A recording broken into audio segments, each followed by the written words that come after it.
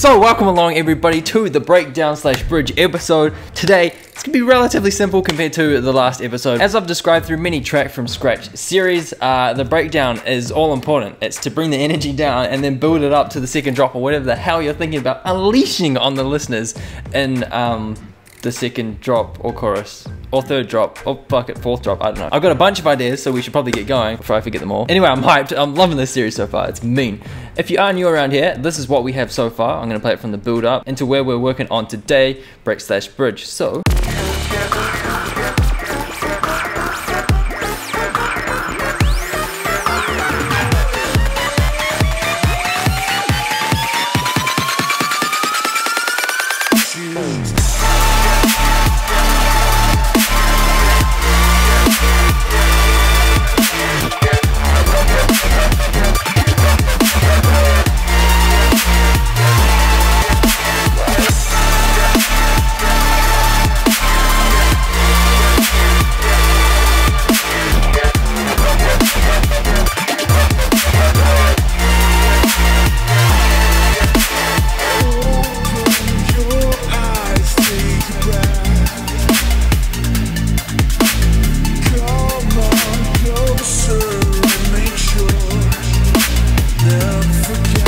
oh my god, sick.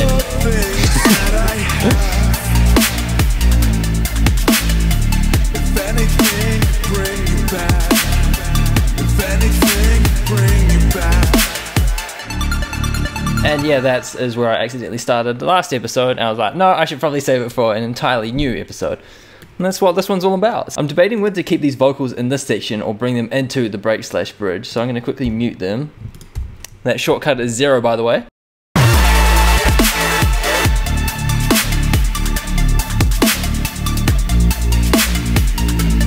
My only concern is it's sounding a little empty if I leave them out, so I have no clue. And I'm gonna fucking delegate that to later on in the episode, so yeah. What is this? Oh yeah, old idea, that didn't work. I did want the ARP and I did want the Reese bass in here, so I just need to double check this is the same Reese from the verse.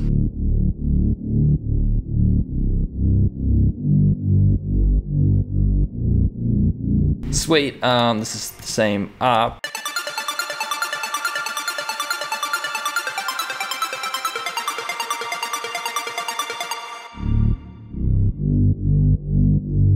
Okay, it's shifting an octave down. I was like, why isn't the ARP notes changing?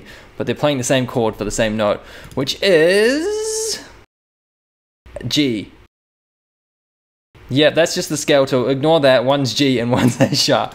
The scale tool is locking it into key, so don't worry. I kind of want to create a new ARP to do this though. So what are we gonna do? We're gonna load up another massive. I've already got so many. Okay, copy this MIDI across.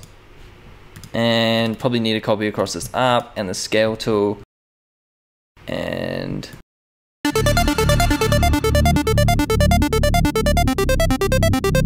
that's all right. Before we just leave it as that.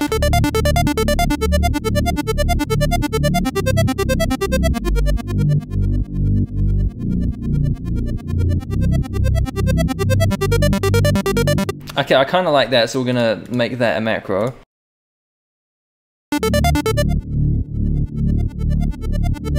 And we're also going to link this to like a low pass filter. I reckon that could work pretty well.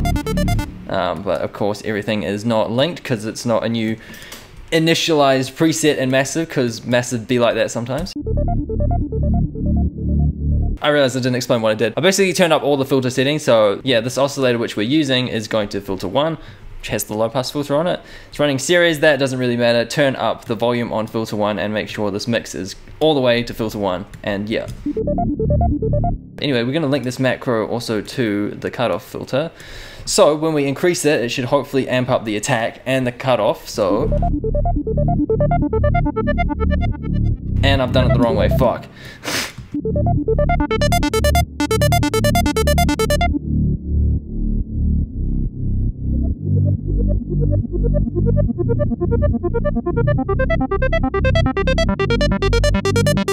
Okay, that seemed to work. So as we ramp up the macro, the sound is a lot sharper, it's a lot clearer. And where is the dimension expander? Do we add another one? Oh, we can't hear it. Nice.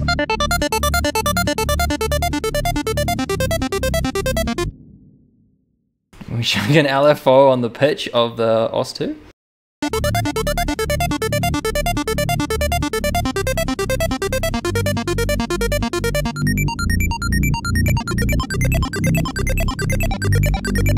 Is that too weird?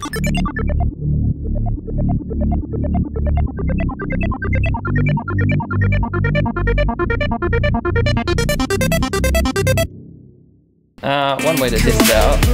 Alright, there's the macro, here's the macro.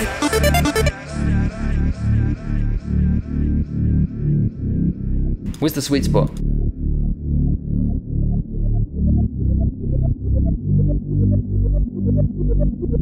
Alright, we need EQ and we need reverb ASAP. EQ, cut off the low end because that is no.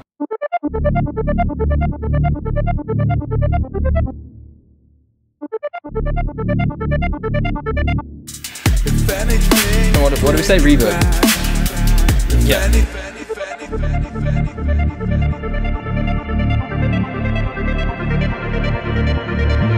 Should I just... It can be an episode of macros, why not? Command G or Control D, chuck that into a group, open up the macro settings, map the dry wet to 1 and map the decay time to 1. How we're going to ramp it up, we're going to start with this value. By the time the end of the macro is doing its thing, it should be 28 seconds, and this will be like 40 to 93-ish. I don't know. We'll see how that sounds.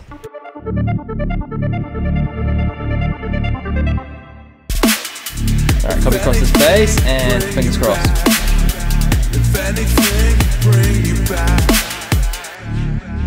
I can't hear it.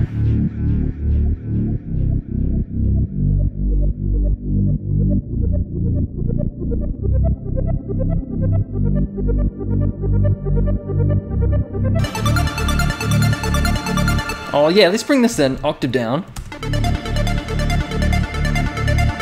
Actually, let's have this playing twice. This would be sick. I also want to low pass this. I have a feeling we already got a filter, and we do indeed. Yeah, boy. So let's create some automation.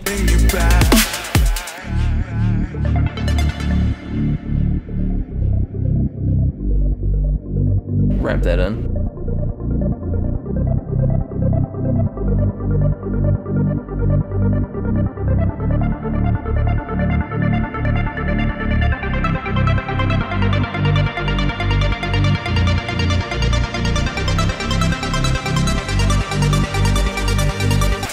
Overdrive.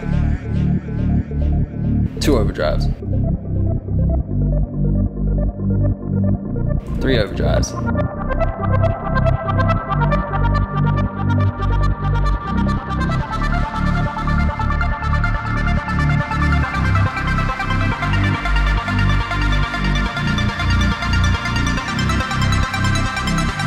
Okay, that started out good, and then it got way too distorted. We're gonna ease up on the distortion as it gets louder.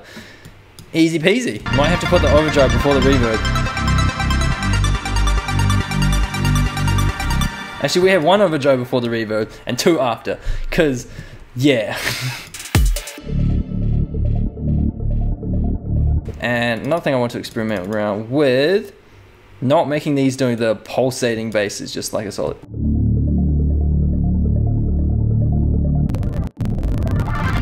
Sounds alright. What we don't need is the ramp and attack on it, so click that and automate that down.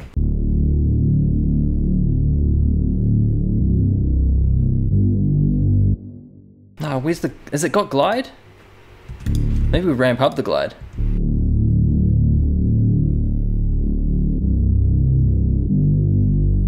Because you need a little bit of slur overlapping to initiate the glide, I think.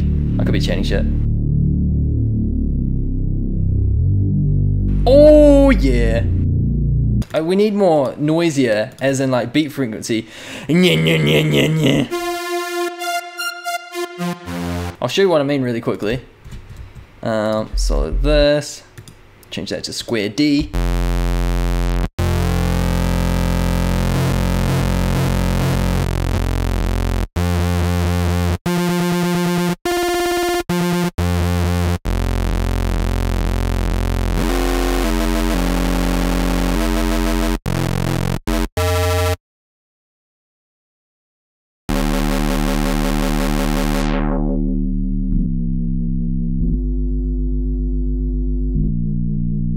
almost getting there, almost getting there.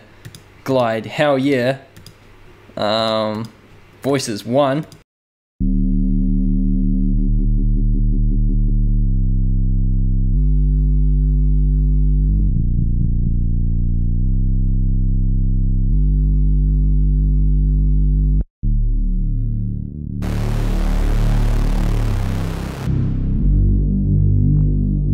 Oh, that feels weird.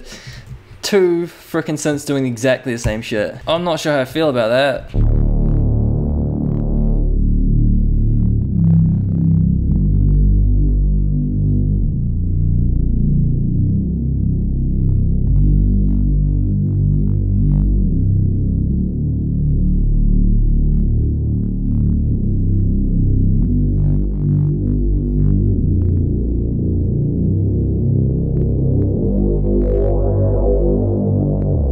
Maybe this needs to be square D as well.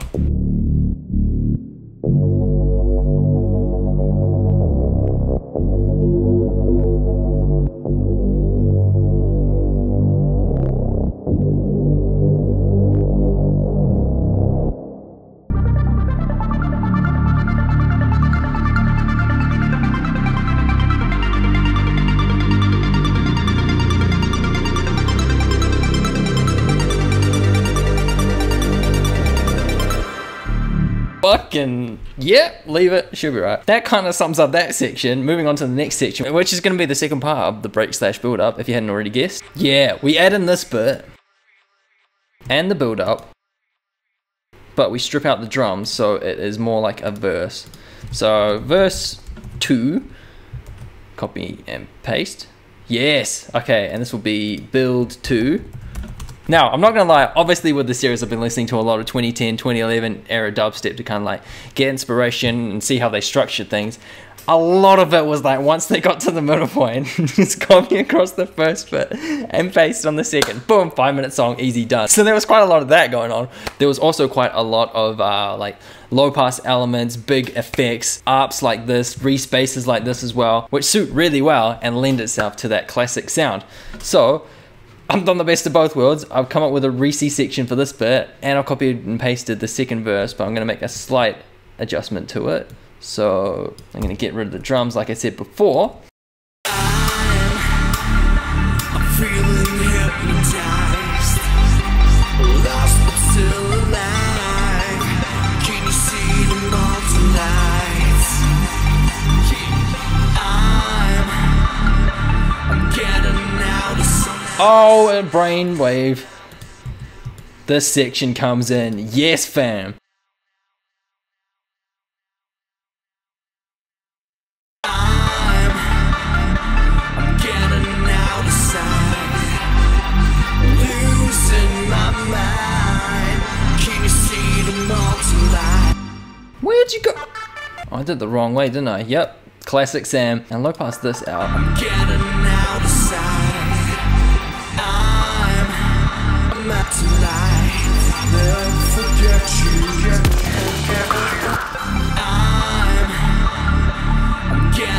Oh, then we changed something in here.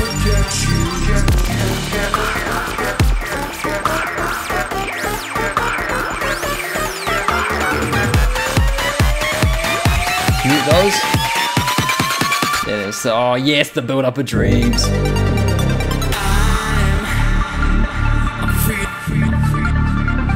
God, that's a lot of bass.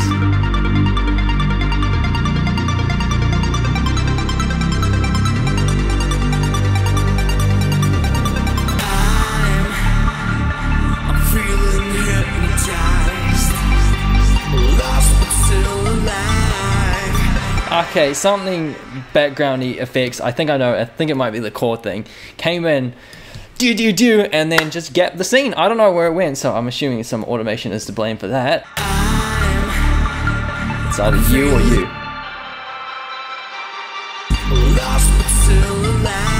Does that happen in the verse? Mad. Nah, what that shit low pass. Boom, boom, boom. Boom, boom. Losing my mind. Can you see the molten light? Never forget you. Never forget you.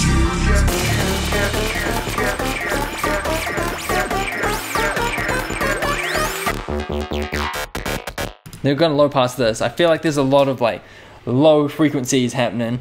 We need to keep that flow happening, so we're gonna low pass this and hope that it works.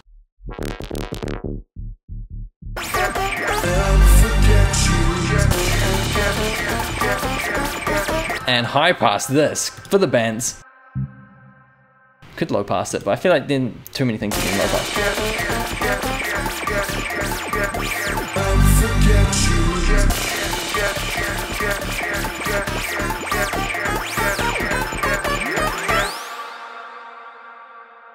Yeah. Ah, this is a classic, everybody. This is a classic technique. Where is the drums? I don't know why I didn't think of this before. Group them together. Low pass. The kick snare coming in. Never forget you.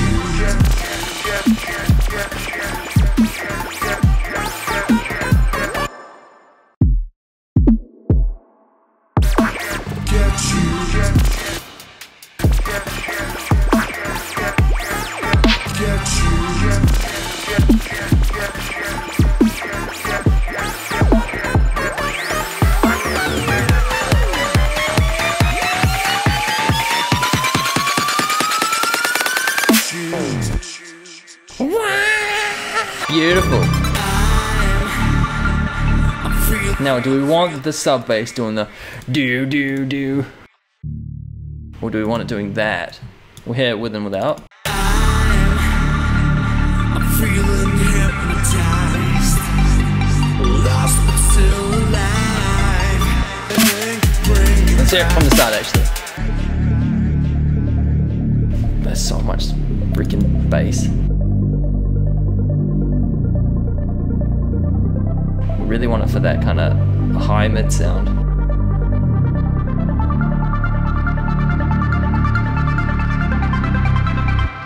Oh, no, we have to listen to it again. My bad.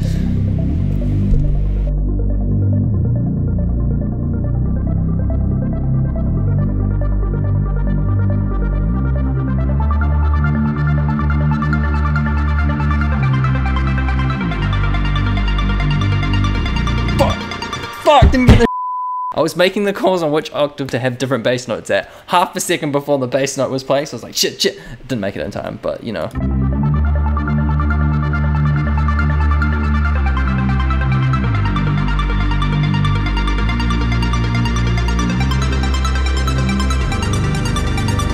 Nah, too low. Hold up, I feel like I got a fatty Reese save somewhere. Instrument rack. Oh my god, it's got driver. Oh no, this could be carnage. And ozone. Oh, there goes the CPU. And guitar hero. No, not guitar hero, guitar rig. Alright, let's see what this sounds like. If it will fucking play. Is it too quiet?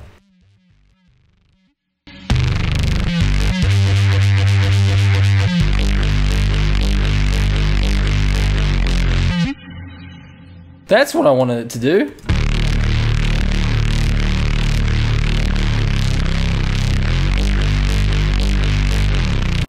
Ignore the slight detour, guys.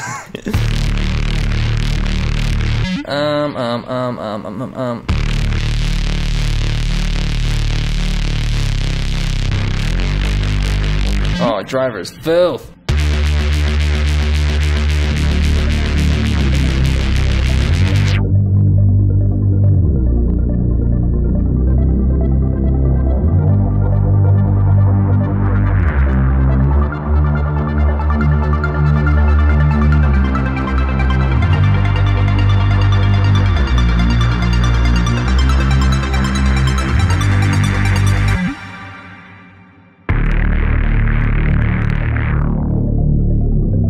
I feel like this could be too heavy for this section, so we could keep our operator bass, which we made before, for this.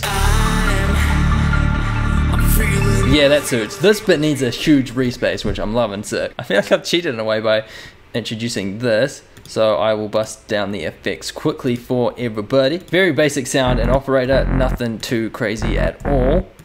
Just a few bits of FM happening, a little pitch envelope like that. That is whack. Different routing. Driver is the main driving force behind this. by Native Instruments. Chorus, make it a little bit wider. Guitar rig, don't know what that's doing. Oh, checking it through like an amp simulator or something. EQ 8 because it's got a little bit too much mid. Saturate, of course, you guys know me. OTT, you guys know me.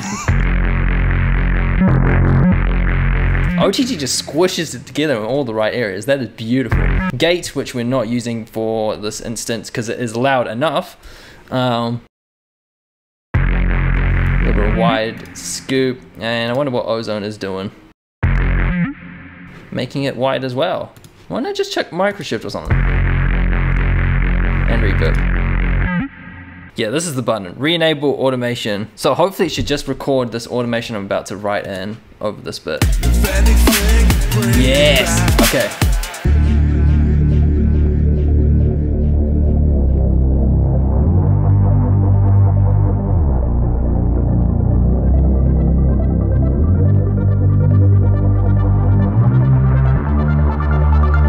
Oh, subtle, subtle, subtle.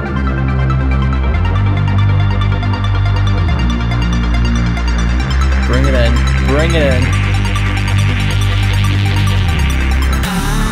Oh, fuck, there was too much at the end.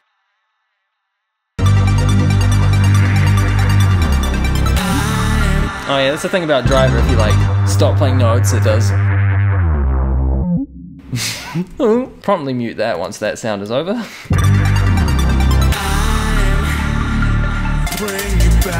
It's exciting, it's sounding fresh as fuck. Oh shit, shit, whoa. Too much, too much, too much, too much.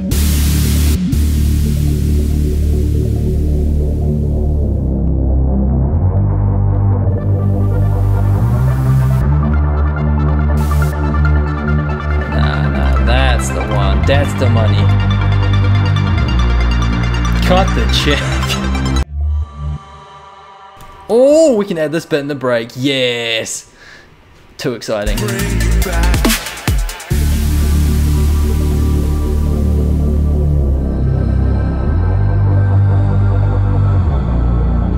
Yeah! First note sucked, the rest all good. Another one.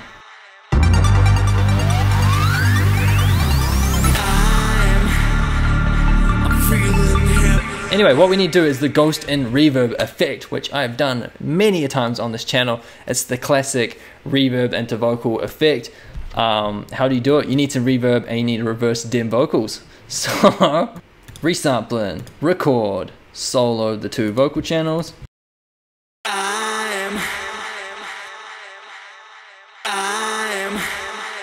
Boom.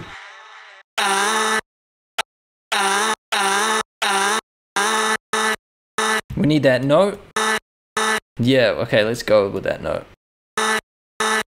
We need some reverb. And a lot of decay time. Hear that tail end? That's what we want reversing up into this verse 2. So I'm gonna freeze flatten that, it should bounce it to audio. Why does it bounce it to audio? Why can't it be rendered to audio? I feel like bounce is a Logic term and we use it in Ableton at the moment. So, let's chop this up, unwarp it, reverse it, hear what it sounds like. Not too bad, could do with a bit more reverb. Reverb. That is way too quiet.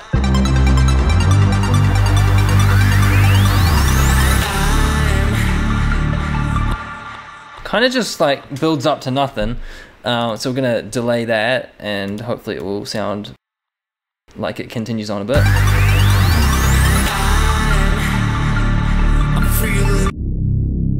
Do we keep this going?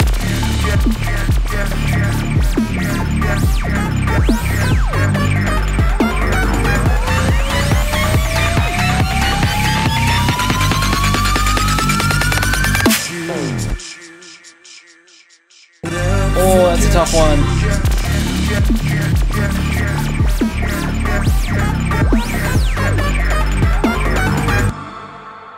We could have that in the background playing the same notes as this, so we could go G, G, A sharp, C, G, A sharp, C. Oh, this could be confusing.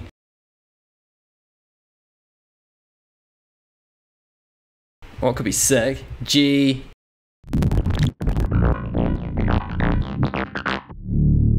Oh, this could work. But I forgot the first one.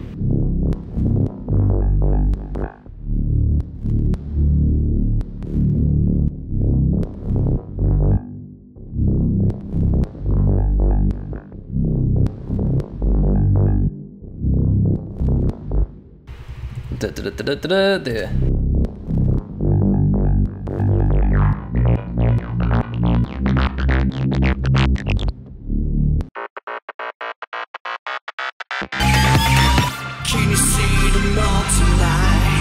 Do we bring back the huge Reese bass?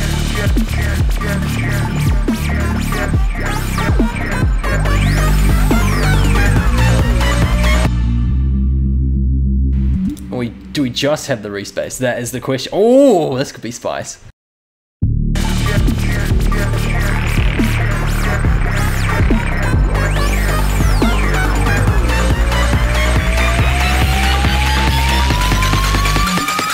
We need way more. So I'm gonna adjust the fine pitch right at the end, and hopefully if I crank it up just a little bit, it will. Oh no, that's not a little bit. A little bit.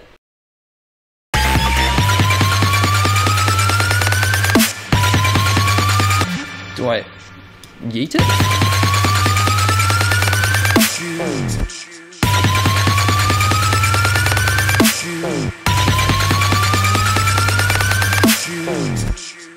Is that too weird?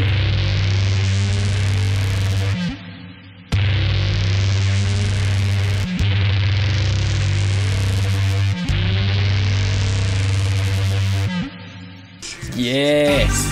I'm worried we got too much low end mid and Reese bass goodness in the build up / breakdown bridge. I feel like with the drop, it's the big impact of the whole track.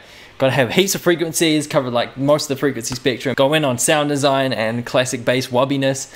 We've got the build up and it's just like occupying heaps of the low end, which we're kind of saving for the drop, so the drop can have more impact when the sub kicks in. If we had too much bass in the verses and build up, it might detract away from the energy of the drop.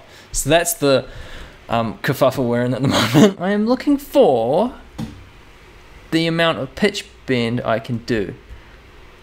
I feel like it could be this, so I'm gonna go 12. So hopefully when we do some pitch bend in here, it doesn't fuck it up too much. Go to 12, go to 12, go on octave.